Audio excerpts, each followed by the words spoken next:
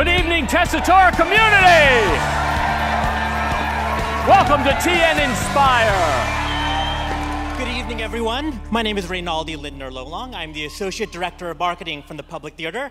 This is Creative Gratitude, or How Rainbow Dash Saved Christmas. I'd like to begin by asking everyone just a couple questions. First of all, raise your hand if you consider yourself to be a creative person. And raise your hand if you have a team back home who's keeping the ship afloat while you are here. And finally, raise your hand if you're familiar with this term, surprise and delight. The idea of unexpectedly acknowledging thanks to someone, usually a donor. But what does this look like if we use it on the people we work with every day? The Public Theater has a staff of approximately 180 people, and almost all of us, admin, artistic production, are under one roof. And we work together, but we don't really understand each other as departments. We wanted to find a way to change that.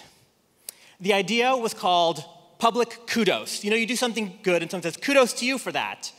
Every department was tasked with showing a public display of kudos or congratulations to another department. Think of it as an institutional-wide experiment in surprise and delight. But instead of thanking our patrons, we were thanking each other. And the results were astounding.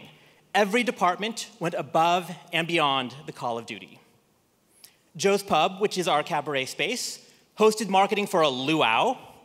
Our special artistic projects department threw a lightsaber Star Wars party for our lighting department. Marketing did a pop-up tea party for literary. Our restaurant treated the housekeeping staff to a catered lunch. The operations team sent the restaurant staff on an Easter egg hunt. The executive assistants showered development with chocolate coins and a giant oversized novelty check. Our producing department then surprised executive assistants with a dance party complete with disco ball and strobe lights. Our audio department donated a piano to one of our community programs to take on the road with them. This next example is my favorite.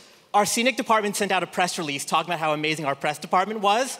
I love the attention to detail, like casting to be announced at a later date.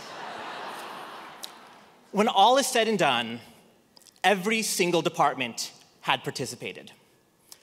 We are so used to celebrating the big moments. You launch a website, you close a major gift, you break a box office record. This was about celebrating the work we do every day and the people who do it that don't always get to take that acknowledgement. December of last year, my supervisor and I wanted to find a way to celebrate our team. It had not been our best quarter. We were stressed, but we wanted to end on a good note. So we added to everyone's calendar 10 a.m. marketing project check-in, Friday before Christmas. Nothing says Ebenezer Scrooge more than this. Except that our team was not coming to a project check-in. They were actually coming to, wait for it, a My Little Pony painting party. It is exactly what it sounds like. We bought My Little Ponies. They even came with hairbrushes, craft supplies, bagels, and everyone just went nuts. You have never seen such excited people. They colored their hair. One of them took their pony into the bathroom to give it like a proper hair dryer, blow dryer job. They named them. This one on the left is Ice Queen. That's spelled K-W-E-E-N. She has ice powers. If you read Sweet Valley Twins, mine was named Lila Fowler. As the cliche goes, ponies, $4.99. Craft supplies, $10. The look on everyone's face when they find out that this is what they get to do before the holidays, priceless. I know it's only Monday, and I'm sure we're already working on all of our to-do lists for when we get back home. Everything is important. Everything is a priority. But I'm going to challenge all of you to take some time for what I like to think of as creative gratitude. We are all here because we are creative people, but sometimes our jobs don't let us express that.